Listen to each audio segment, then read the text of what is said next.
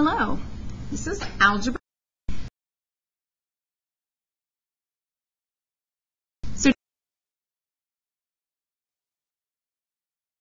version of a line is y equals kx. It's called direct variation. We're not going to worry too much about the name. We're just looking at y x. Now, from previous math courses like Algebra 1,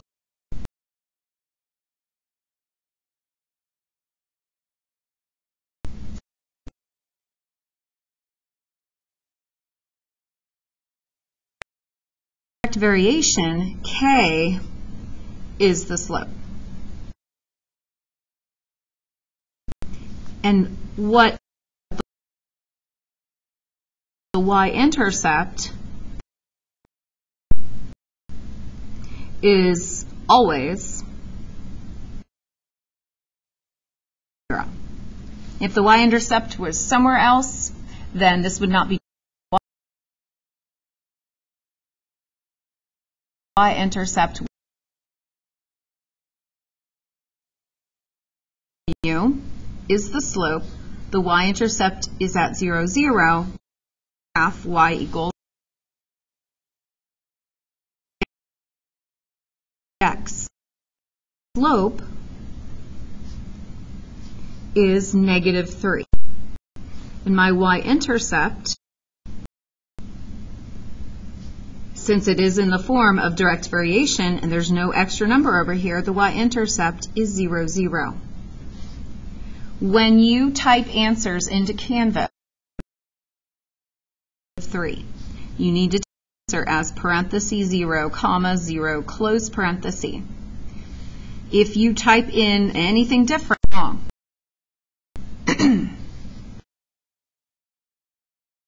Give it slightly differently. So y-intercept 0, 0. But to use the slope, I always want to think about the slope as -3. So if I change -3 into a fraction, then I can find the rise versus the run. That fraction could be -3/1. If that's the case, and I rise -3, actually means I go down 1, 2, 3, and running a +1 would mean to the right. So I'm kind of making some stairs. But it can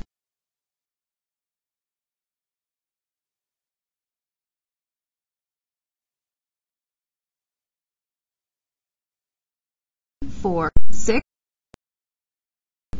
That is the exact same as going down 3 over. There you to go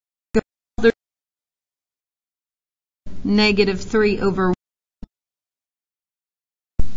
equation negatives are. So I would make it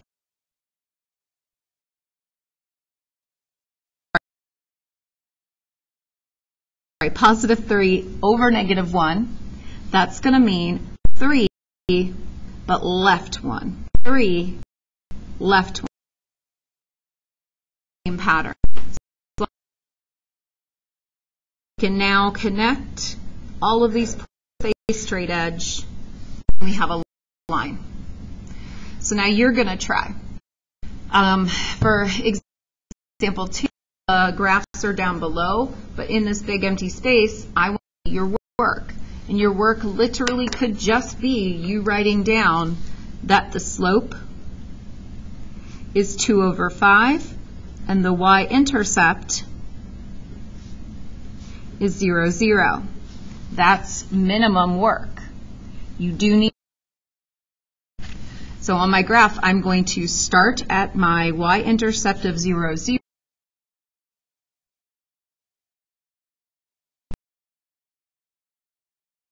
And then we're going to run +5, so right 1. So we're going to up 2, right. Okay, and then I can direction. I'm going to have -2, -5. So I'll have to go down 2, left. down to left 5.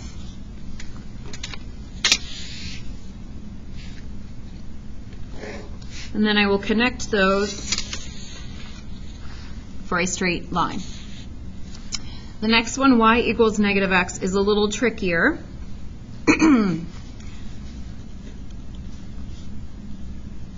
This is the same thing as writing negative 1x, but negative 1x is not simplified, so that's why the 1's not written there.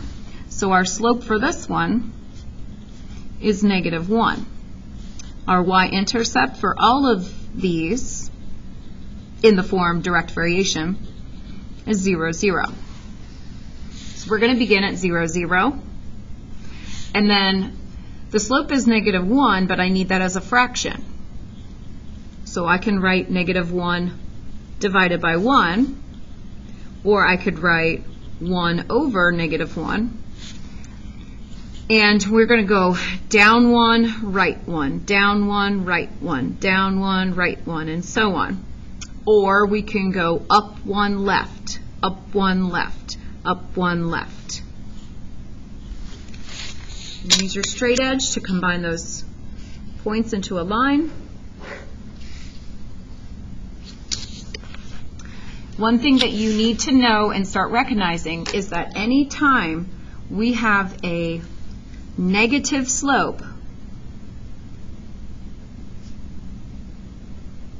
our line will be going downhill from left to right. From left to right, it will be going downhill. This is kind of just a quick little check to make sure you used your slope correctly. Here, in question 2, my slope was positive.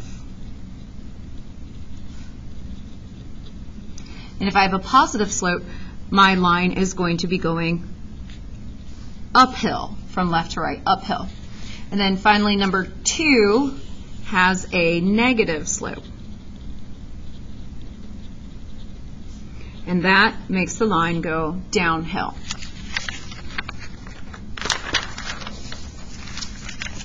All right, the next 4 lines is called slope-intercept form. Y equals mx plus b is the formula. M is the slope. And b is a y coordinate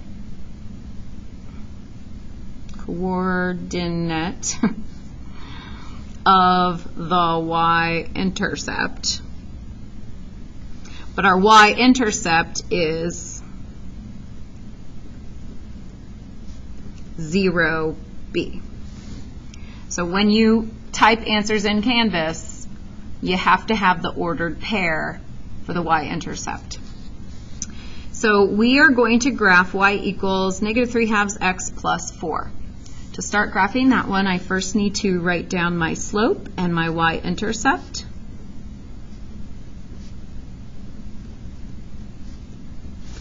See, my slope is negative 3 over 2, and my y-intercept, well, the coordinate is 4, so I need to write 0, 4.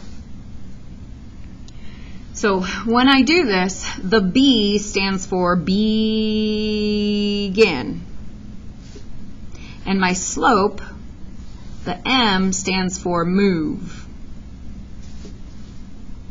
So I'm going to begin at 0, 4. And I'm going to use this point, and I'm going to move using my slope, rise over run. I'm going to go down 3, right 2. Down 3, right 2. Down 3, right 2. Down 3, right 2. Down 3, right 2. And so on. I can also go up 3, left 2. Up 3, left 2. Up 3, left 2.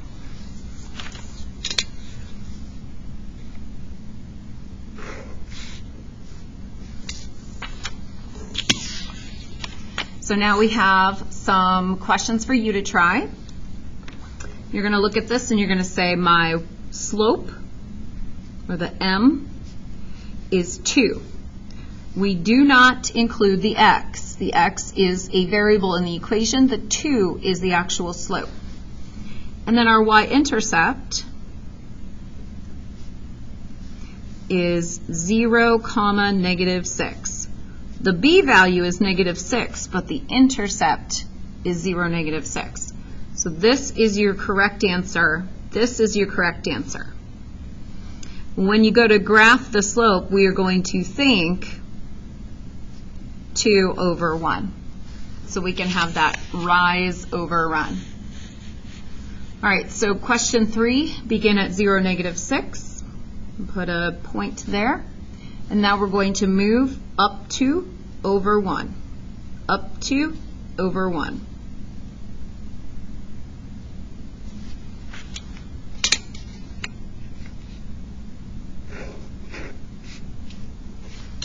I didn't say this earlier, but make sure we have arrows, because that means that the graph goes on forever in both directions. So question 4, our slope is -1 over 2, and our y-intercept is 0, 5. So we will begin at 0, 5, and we will go down 1 over 2. Down 1 over 2.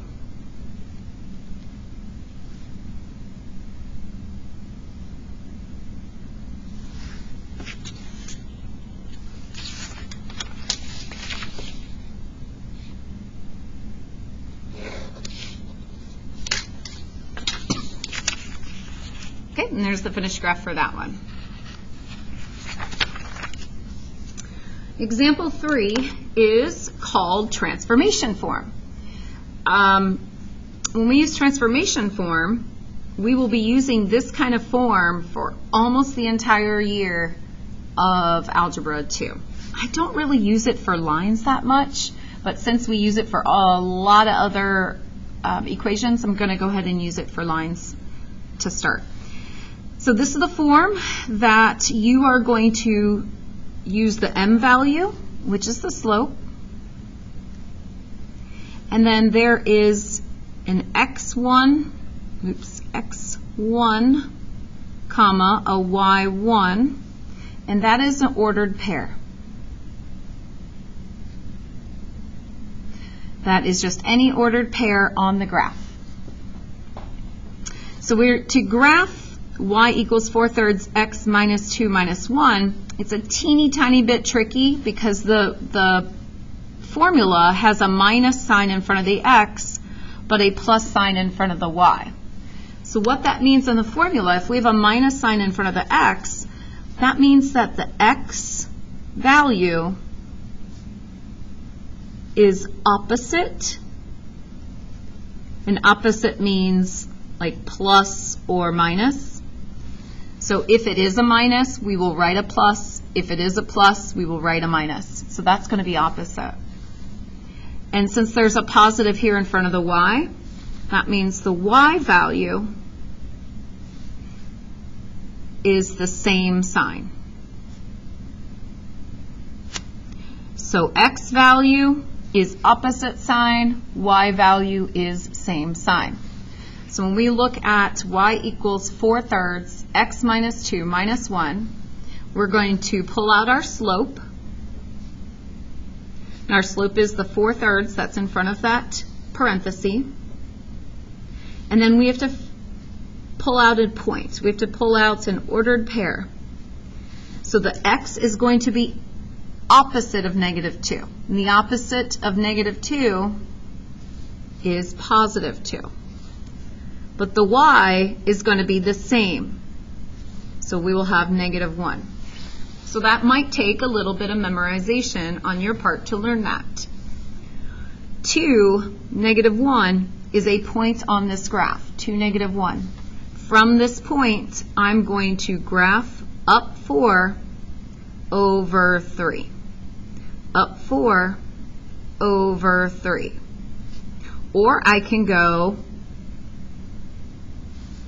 down 4 over, or left 3. Down 4, left 3.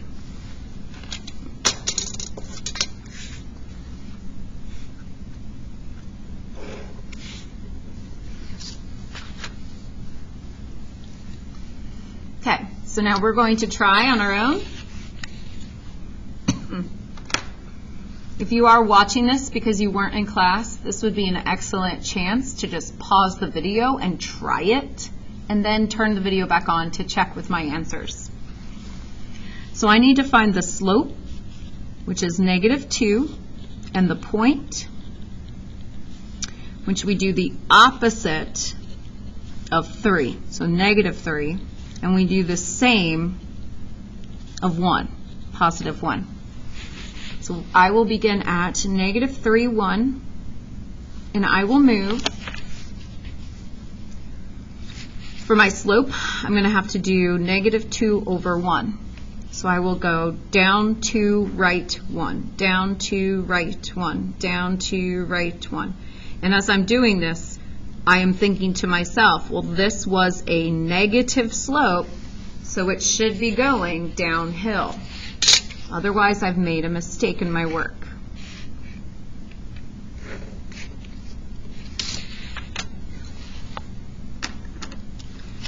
And then question 6, the slope is 5 over 2, and then the point, we're going to begin at the opposite of -5, so positive 5, but the same for -4. -4. So I will graph 5, -4, and then from this point up 5 over 4. And then I ran out of space, so I definitely, oh, I'm sorry, it's not over 4. I don't have my whiteout on me right now. I have to get that out. Sorry about that. Up 5 over 2. And then I'm going to repeat that. Up 5 over 2.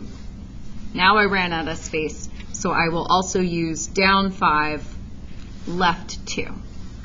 Down 5, left 2.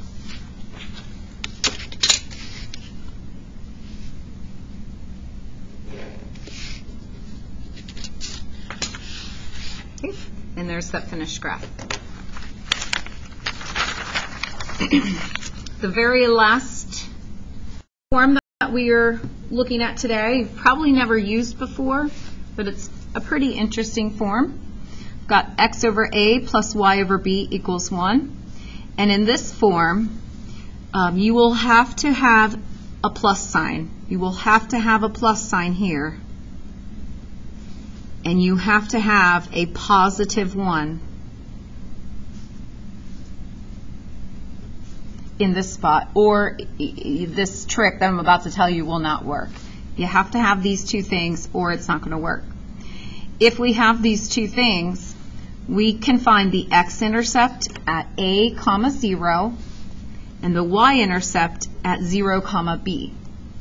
So for this first equation, x over 5 plus y over 3 equals 1, I check it is a plus sign, it is equal to 1, so now I can proceed. My x-intercept is 5, 0, the number that's under the 5. Under the x. Y-intercept is 0, 3, and that's the number under the y. I can plot those. 5, 0, and 0, 3, and we just need 2 points to make a line. I can draw the straight line at this point. Before I grab my ruler, I do want to show you, you can find the slope by counting the rise over the run on the graph. So if I start here and I count, I'm going to go down next. You can see this line is going to go downhill, down 2, 3, and then right 1, 2, 3, 4, 5. Down 3, right 5, my slope is -3/5. I did not ask you to find the slope, like in when you typed this into Canvas for your homework, but I just wanted to show you how easy it is to find the slope between 2 points. And if you wanted to, you could now use the slope again to go 1, 2, 3, 1, 2, 3, or up 3, left 5, up 3, left 5 to 4 points.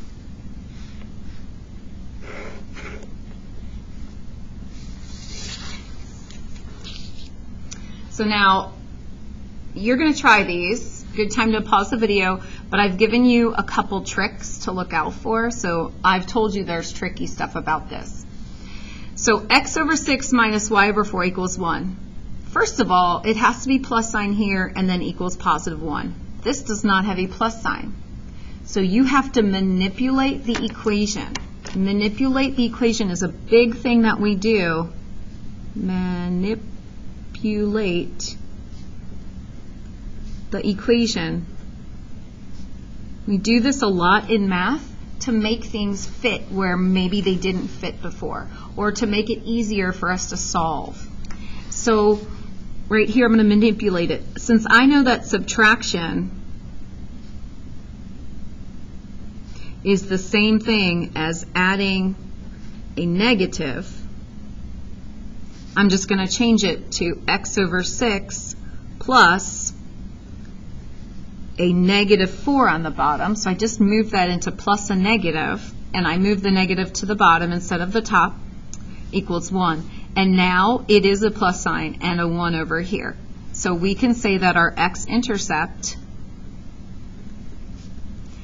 is 6, 0, and our y-intercept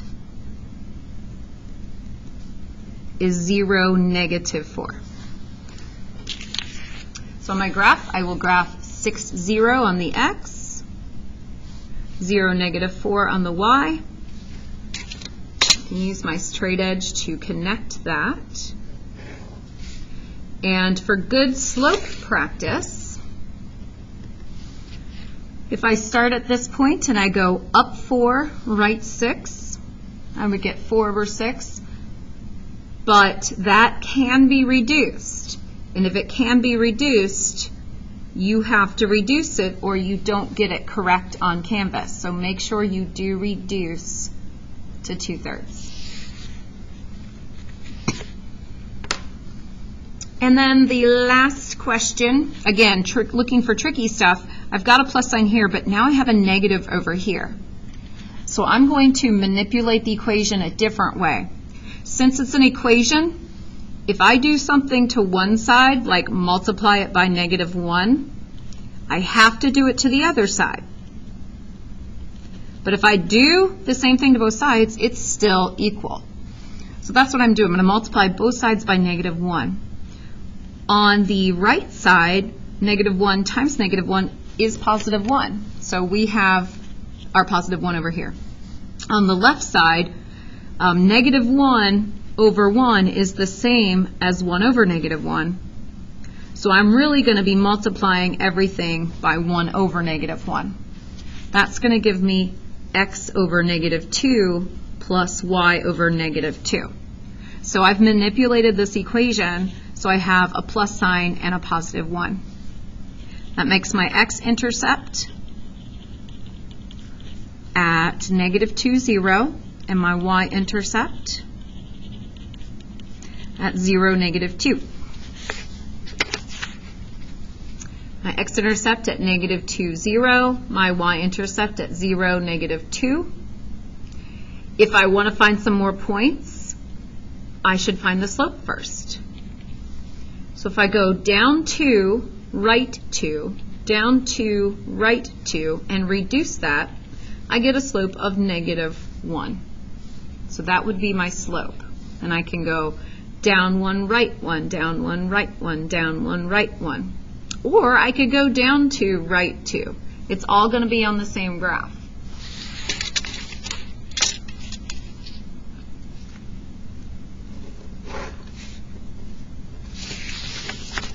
And there we have the finished last. Just going to keep going on this video just to show you about Canvas.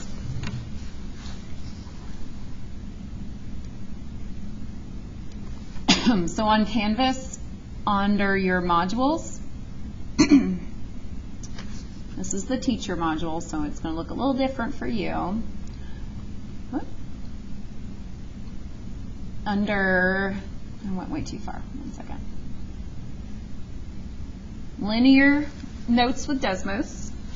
You will see that practice entering your answers and uploading your notes / worksheet here. So we went over how to use Adobe Scan in class, to how we're going to use Adobe Scan with our phone in class.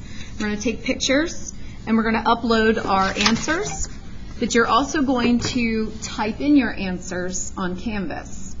So when I click here, and I'll hit preview so it looks like a student, at the very top there is a lot of words. All of these words are describing how you're going to type it into Canvas. For example, anytime you enter more than a number, you will not use spaces. So if I were going to type in an ordered pair like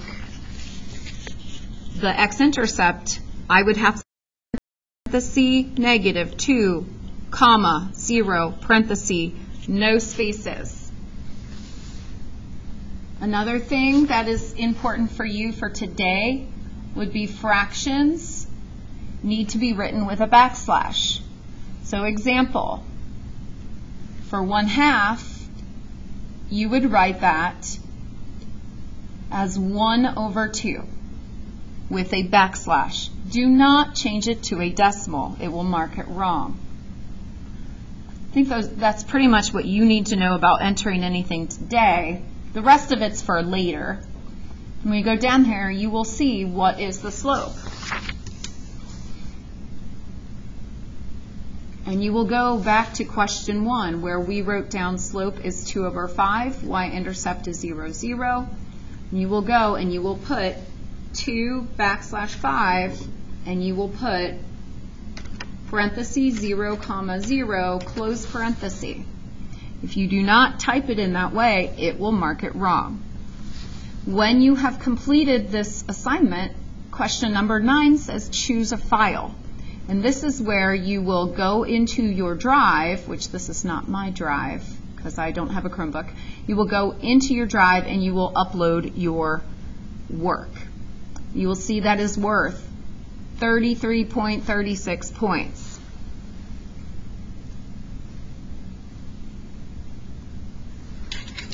So if uploading your work is 33.36 points, that means the other 66.64 points are from correct answers.